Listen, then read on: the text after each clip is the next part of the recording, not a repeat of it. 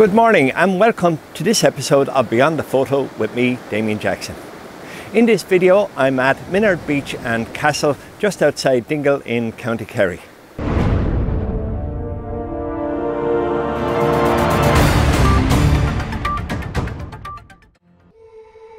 First of all, let's rewind to where it all started that morning.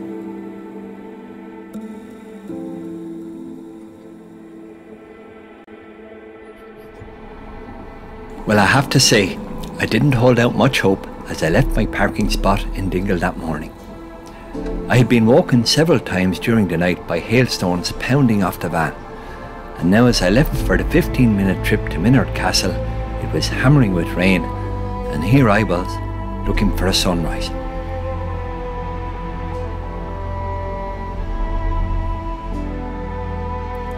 "5 kilometres out the road and a miracle happened. Moses parted the rainwaters and the sky began to clear. I was stunned. I could feel the excitement building that now at least I had a fighting chance of some colour at sunrise.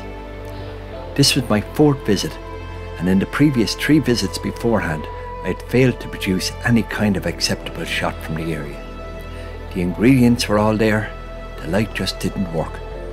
Perhaps today would be the day. Minard Castle stands on an outcrop overlooking Kilmurray Bay on the Dingle Peninsula. It's estimated to have been built in the 1500s by the Fitzgerald's clan, and like so many other homesteads and castles in Ireland, it was besieged and destroyed by Cromwell's forces in the 1650s. All of the inhabitants at the castle were killed. It originally consisted of 4 floors and was so structurally sound that it initially resisted explosive charges placed at the 4 corners during Cromwell's siege. Now abandoned, it sits above a lovely bay called Béal na Gloch, or translated the Bay of the Stones. And as almost always with Irish place names, it describes the bay perfectly, with its beautifully rounded boulders thrown up by the sea over centuries, forming the breakwater between beach and land.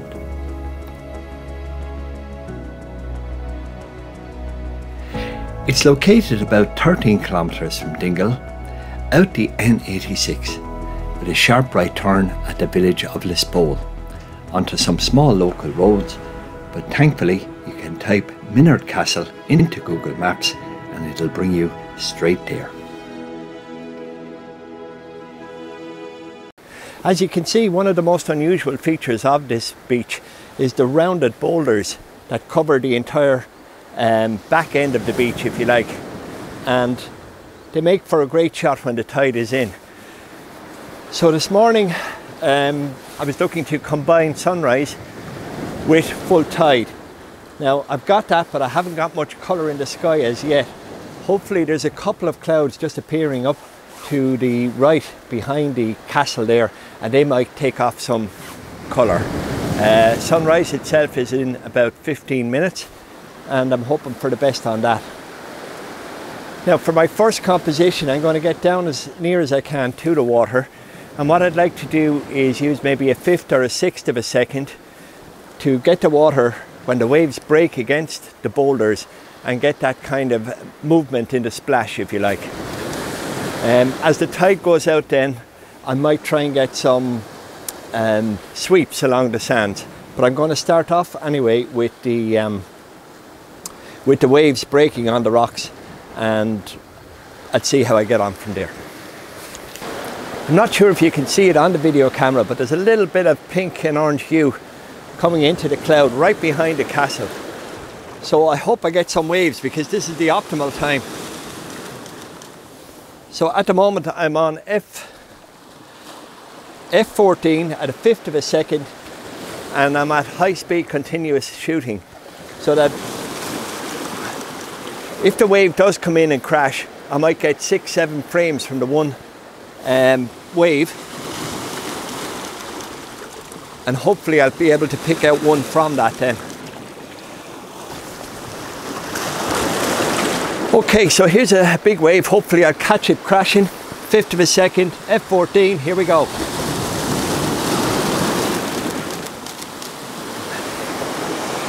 I really hope that works out because there's a lovely bit of colour behind it.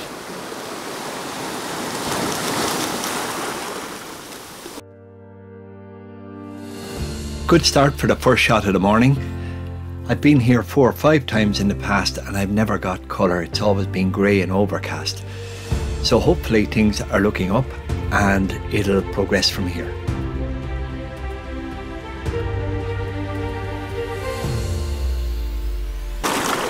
I'm just going to change my composition now and try and get a little bit lower because I think I've got a couple of shots from that.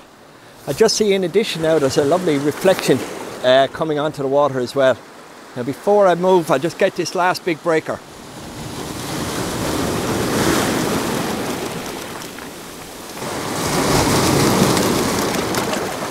So I've just got down a little bit lower, and what I'm attempting to do is try and make the action a little bit more closer to the camera. Now I am getting sprayed on at times, but I have the cloth and you know it's worth it. So I think that's a lot of the pre-dawn colour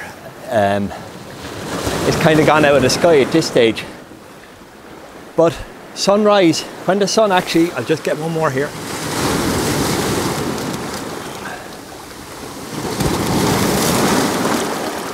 And here's a big one, probably get wet on this one.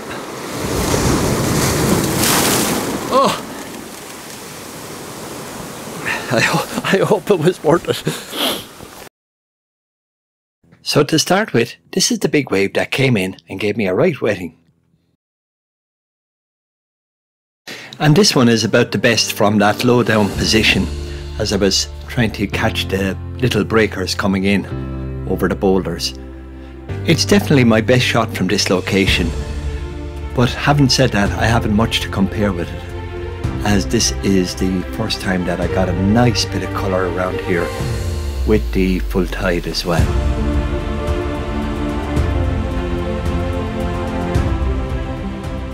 The colour is mostly gone out of the sky at this stage, still a little bit over to the left and lots of colour behind me, but that's always the way when you're shooting one way, the colour is in the opposite side.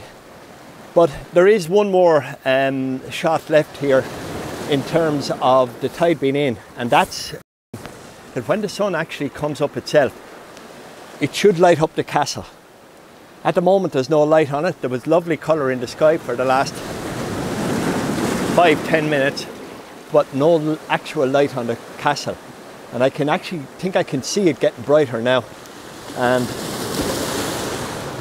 there's a low bank of cloud on the horizon behind me, and I think once the sun pops above that, it'll light up the castle and all the headland along there, and that should make a nice shot as well. So for the moment it's a case of just waiting. The colour seems to be gone. I'll wait for it to light up the castle, hopefully, and we'll shoot again then. While I've been waiting for the sun to come up from behind the clouds and light up the castle, I've just turned my camera in the opposite direction out towards the mountains and pointed it down. And what's happening is there's a lovely glow coming out from under the mountains, and yet there's a big black cloud on top, so there's a huge contrast there. And I'm just trying to get the water as it breaks. Again, I'm at 1/5 of a second and f14, and rather than freezing it, I'm just trying to get that swoosh of the water. So I'm down at 1/5 of a second.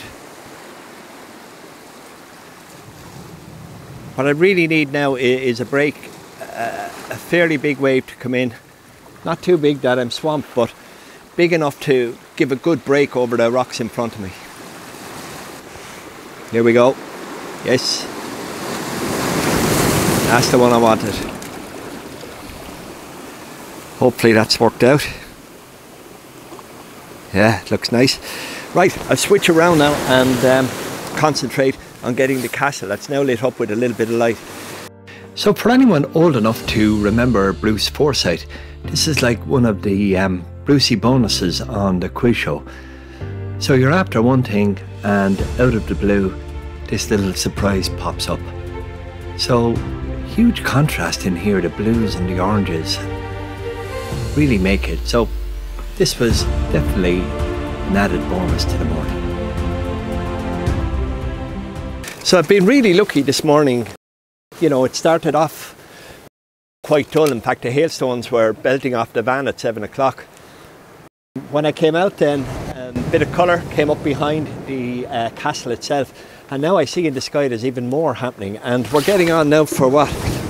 It's 10 to 9, so I'm delighted with it. So eventually the sun found a gap in that thick bank of cloud and came out and lit up the castle. I'm not sure about this one. It's half a second. It's kind of in between. It's neither here nor there. I think I'm sorry I didn't take out the 10-stop filter and look for really maybe smooth it all out and get a little bit of, you know, that white foamy action in the water. But it is what it is, and this is what I got.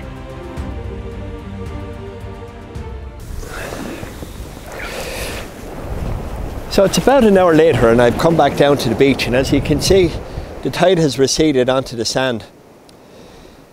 My composition at this stage is these 5 rocks here that are here in front of me, and waiting for the waves to come in, and then as they retreat I'm using a 2-second exposure with a 6-stop ND at f11 to give me that 2 seconds just to capture it on its way back, so I get that nice sweep on the sea. Now I think what's happening at the moment is that I'm a little bit low because I'm not getting the sweep the whole way up the beach. So I'm just going to bring up the tripod to the full extension, and that'll help me see over those rocks and get the full sweep as it goes back. There's one I just missed. Right now, might get a jet.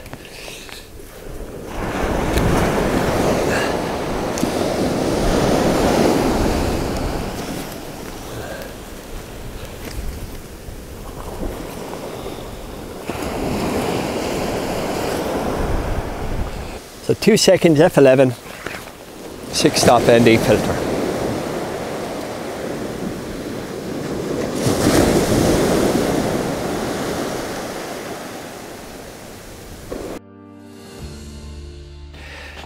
So here's a few of the best from that spot, trying to capture the sweep of the waves as they went back out towards the sea. As I said in the video, I think I was a little bit late because there was a heavy shore for about 40 minutes and I didn't get out in that, and I think the tide receded a little bit too much. But look, they're okay. They're still better than anything I've got from previous trips to Minard.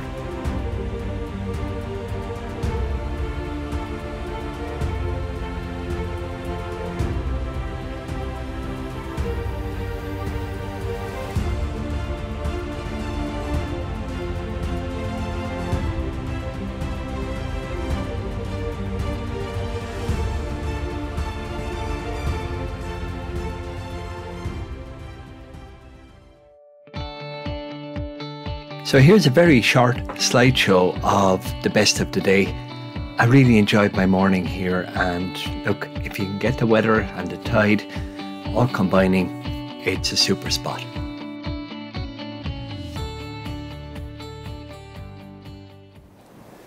So that's it from me at Minard Beach and Castle.